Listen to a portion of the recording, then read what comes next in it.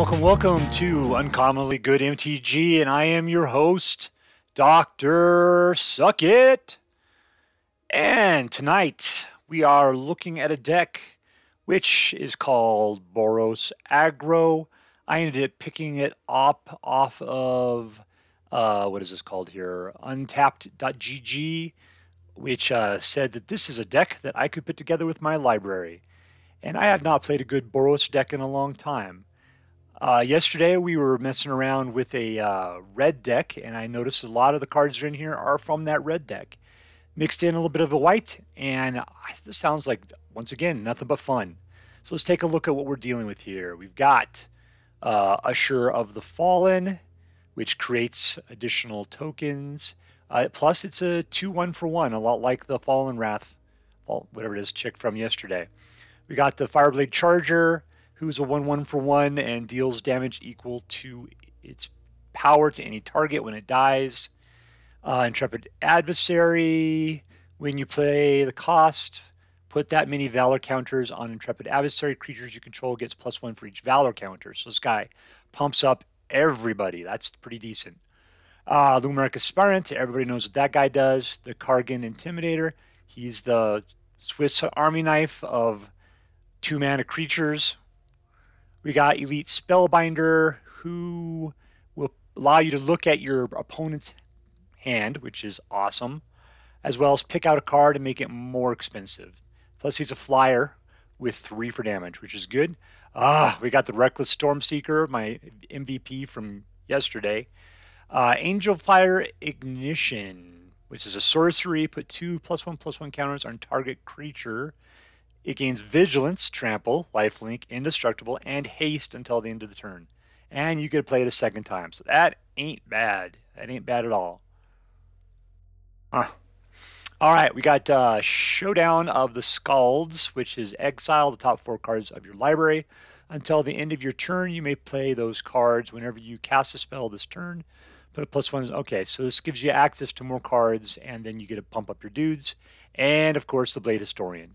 Over here, it looks like we got 2-man lands. We got a couple double manas there. And we got white or red, and then we got red and white. So all that comes together. It's a very simple hand. It looks like it's just rush out there, fight, and pump a little bit with double striking potentially. So let's see how this baby burns.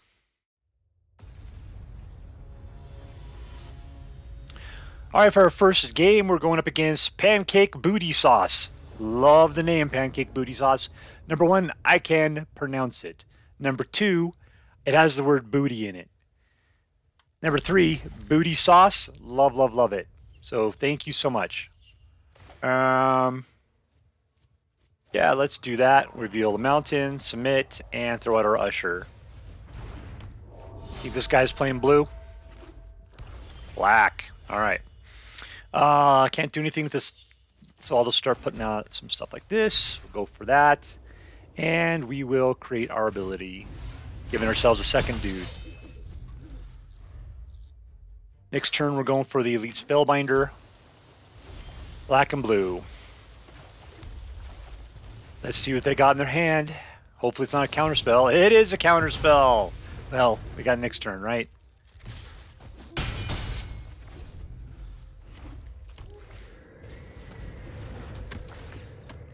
Yeah, that guy's a 3. Not good for us. Alright, let's see. He's all tapped out, so we can do whatever we want. Let's see what he's got in his hand. Alright, we got Sorin. We got a stupid-ass dragon. We got Siphon Insight. And another Trespasser. Look at the top card. You know what? I hate this guy. Let's get rid of him. Okay, Usher the Fallen, and no tax.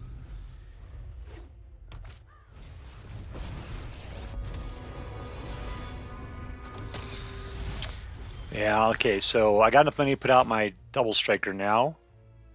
Yeah, let's do that. Pull this guy out. And then we shall attack in, taking out Sorin.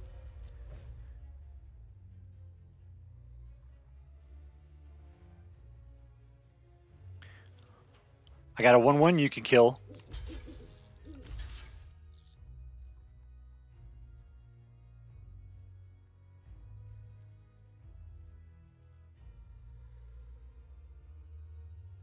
Yep.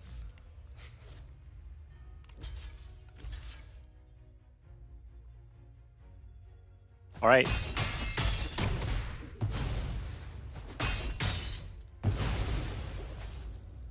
And I put out my last guy there. Hopefully won't wipe the board. That would senior suck. But with the colors he's got, I'd imagine he'd have to get at least 2 more mana.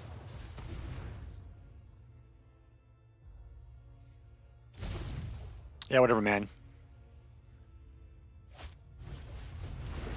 That would have been nice.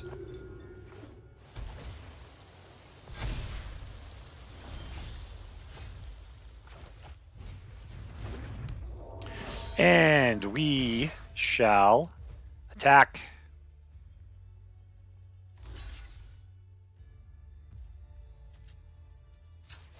Activate the ability, throw out another dude. Oh no!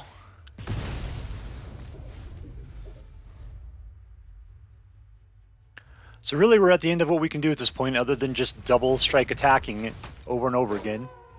Hoping for the best. Yeah, man, I might as well just sit on it, make it pretend I'm going to do something cool with it. And go! But you're my ace in the hole, so not you.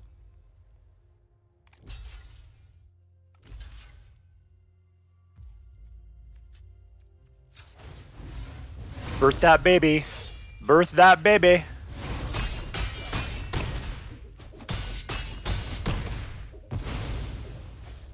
All right, we're done.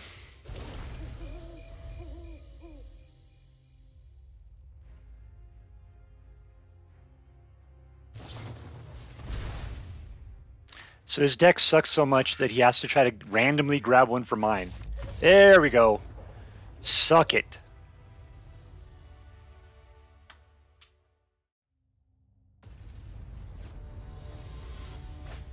All right, for our next game, we're going up against Matty P73. And we got 3 mana and a bunch of Elite Spellbinders, which luckily cost 3 mana. All right, Matty P73. What you got?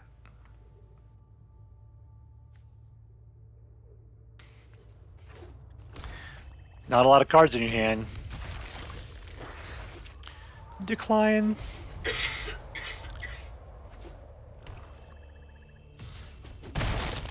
Alright, it's a Mon-Black. And a little bit of green.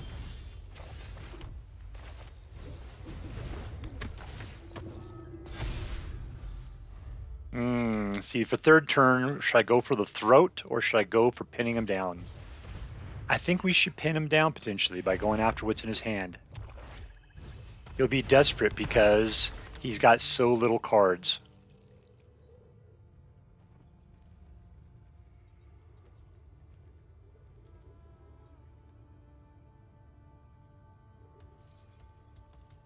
I'm touching it. I'm touching. All right, third mana, pin down a card. Oh, what do we want to do here? Lolth is, he's got Infernal Grasp. Let's view the battlefield. We got there 3 mana. View browser. All right, Infernal Grasp is gone. We'll take the Luminarch Aspirant. And no attacks.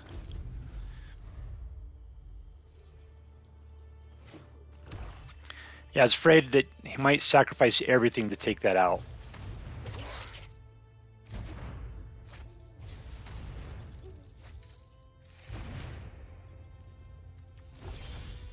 All right, we're gonna pin down Lolth now.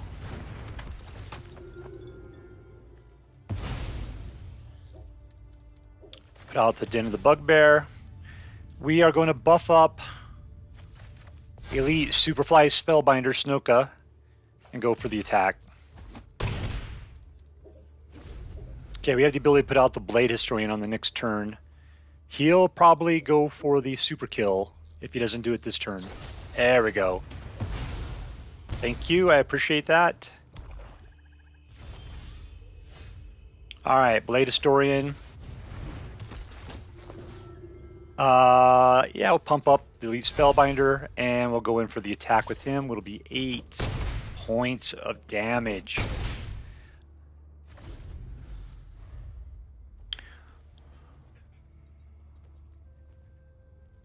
There we go.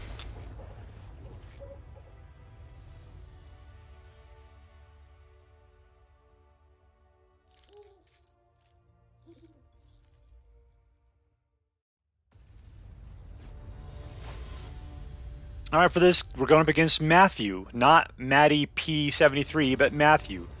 I'm sure he's way more mature than the last person. 3 mana and a fairly decent hand. Let's keep it and get going. Nothing with red, but I'll go ahead and put this guy out. I can do this dual land next.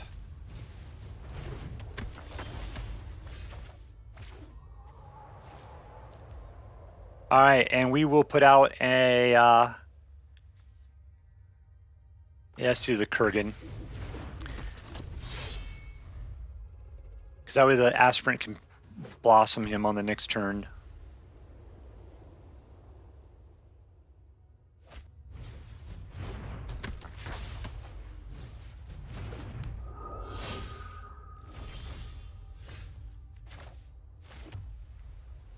All right, let's see. If I pump them up by 1 and 0, it makes them a 4/1.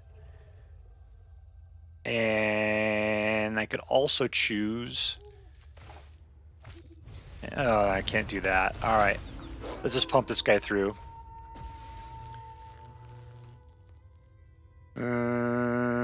Yeah, sure. No, he'll just sack it to something.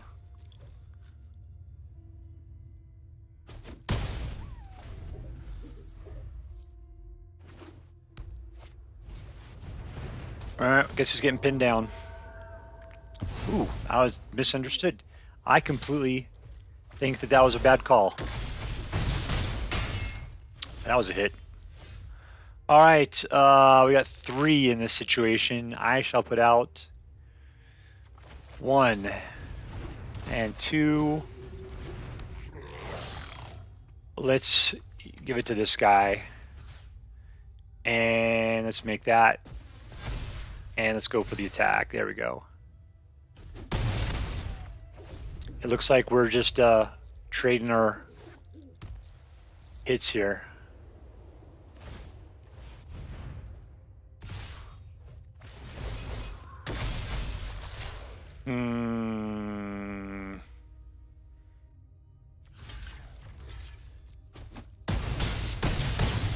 Ooh, I'm glad I did it. Can I win on this turn? Everything's up. So throw out a mana. Let's just see before I do anything. I can only cast 1 card, so it doesn't really matter. I'll put it out as a white. And so this would be everything gets up by +1. On this one I could do what? Trample, Lifelink, Indestructible. Lifelink might not be bad at this point. I'm not sure I can hold it out too well.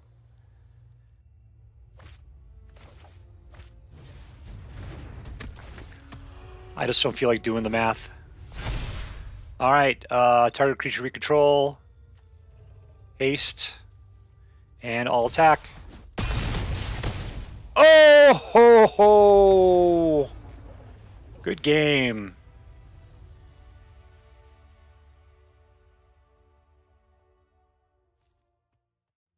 All right, so that was Boros aggro. It was a good deck. It was a toasty deck at that. It really did well. I gotta say, you know, Blade Historian does what Blade Historian does. It makes everything so much better.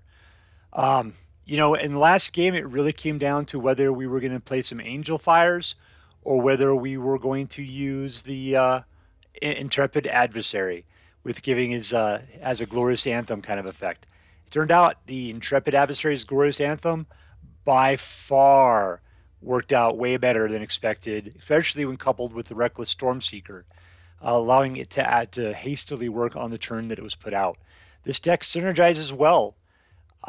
You know, we never saw Showdown of the Skalds. That never came up.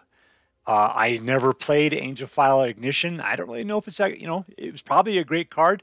Just never played it. But if any card on here was kind of, I think, a little on the useless side, it was probably Usher of the Fallen. Maybe there's a better card. I mean, when it comes down to it, having a 2/1 for 1 is always great. It's just a card. I might find something that had a better utility to it for 1. I'm just not sure what it would be right now. But anyways, I highly recommend this deck. I think it was really fun to play, and I would recommend you using it as well. All right, well, that's it for tonight. Please like and subscribe if you enjoyed this video. Otherwise, I had a fun time playing and a fun time being here with you. Have a good night, and I will talk to you later. Bye.